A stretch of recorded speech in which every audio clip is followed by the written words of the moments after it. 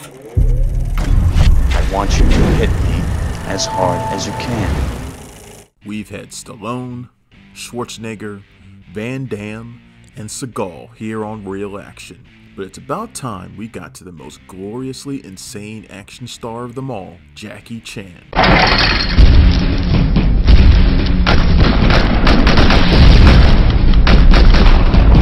An international superstar longer than most of us have been alive, it wasn't until 1995's ridiculously over-the-top Rumble in the Bronx that Chan broke out into the American market with his unique daredevil style that often ended with him in the hospital.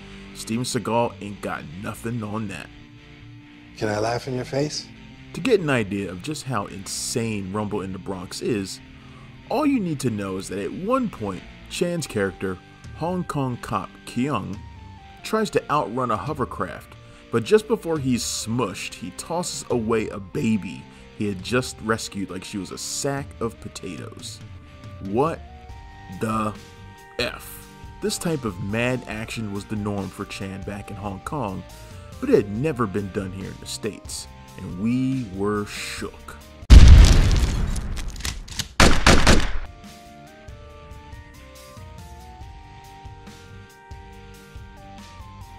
While the title might be Rumble in the Bronx, it only takes a fraction of a second to realize, hey, this ain't no Bronx anybody has ever seen before. That's because it's actually Vancouver. Director Stanley Tong does his best to try and convince you otherwise with the occasional bit of stock footage, but nah, that's not happening.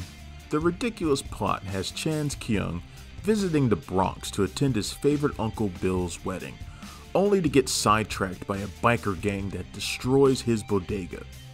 The shop gets sold to the ambitious but soon-to-be exasperated Elaine, played by the late great Hong Kong superstar Anita Mui.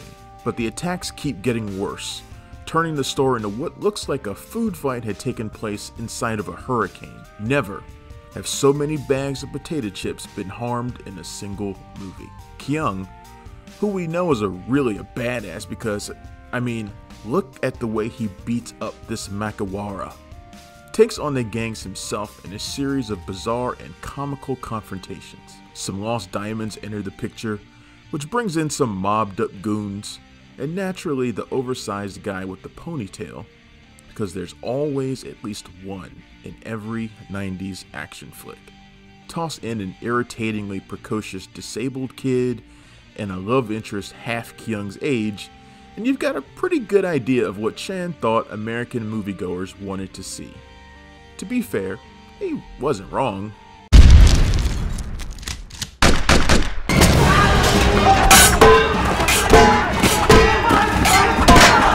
Rumble in the Bronx's importance not only to Chan's career, but the representation of Asian actors in America can't be understated. Sure, it's a wildly enjoyable, zany flick in the Jackie Chan style, but it wasn't easy. Chan was already 41 years old at this time, and had put his body on the line in dozens of movies. But breaking into Hollywood was tough, and attempts to do so by taking bit parts in 1981's Cannonball Run or 1985's buddy cop flick The Protector were failures. Chan was determined to come to the United States as a leading man to rival the likes of Stallone, Schwarzenegger, Norris, and others, and refused to settle for less.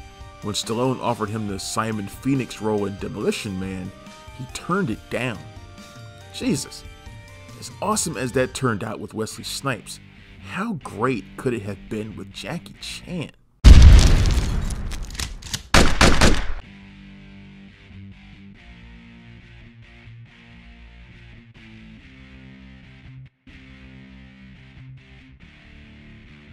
I don't know if there's more of a pure Jackie Chan movie than Rumble in the Bronx. Sure, some of his native stuff has crazier stunts, but here we see the full scope of his cheerful, buoyant, nice guy personality, and the hyper-stylized action is pretty wild.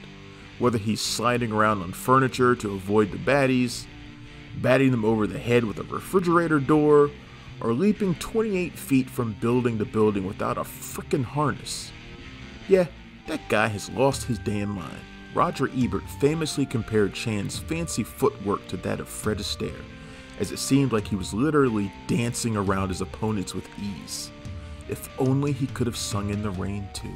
While the fights are played up for laughs, they do take a serious turn at one point in a scene that's always stuck with me. After being chased all around the city, Kyung is finally cornered in an alley. Those damn Vancouver streets, where the gang proceeds to batter up glass bottle after glass bottle at his face, leaving him bloodied and unconscious. On the one hand, this is a cool way to protect Chan's image by not having him lose in a straight up fight, but it's also just a really novel way of taking down the hero. I mean, where did they get all of those bottles? Raid a recycling center?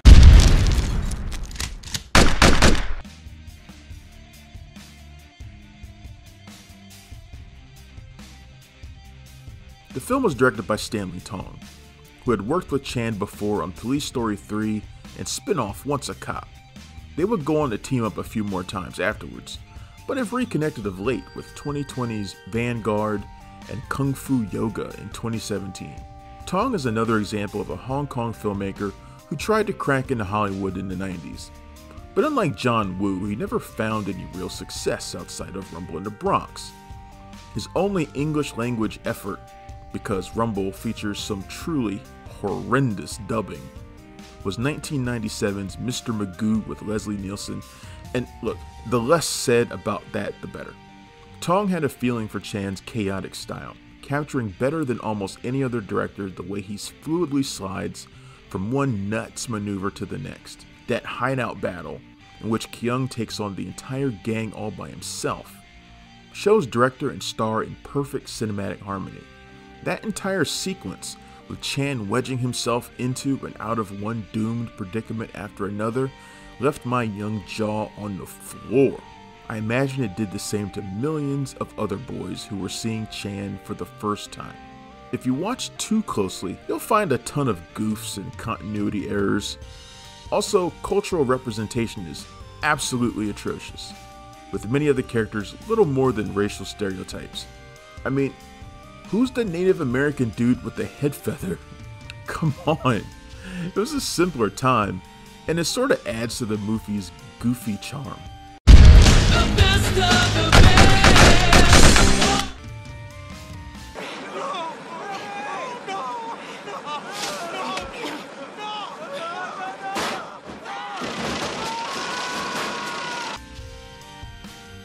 Hey, let me go! Shut up! Ow! Put it down! Ow! Hey, he's just a kid! No, that's my new cushion! Don't! Stop it! Don't rip my new cushion!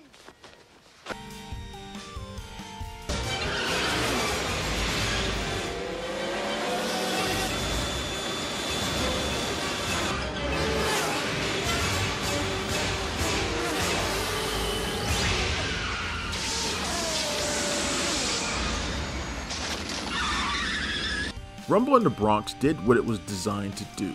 The film opened #1 at the US box office, earning $32 million, which isn't bad for an R-rated action movie with a non-Hollywood actor.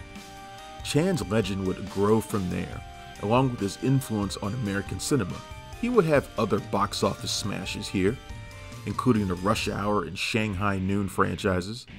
But more importantly, Chan has become something of a cultural icon. It's hard to imagine a time when we didn't know Jackie Chan existed, and we're all very lucky that Rumble in the Bronx introduced us to his brilliance. Rumble in the Bronx gets 8 out of 10 Stallones. Thank you for watching our show. If you like what you see, please subscribe to our channel, tell your friends who like this sort of content, and turn on the bell to receive notifications for all of our latest videos. We're an independent company and we appreciate all of your support.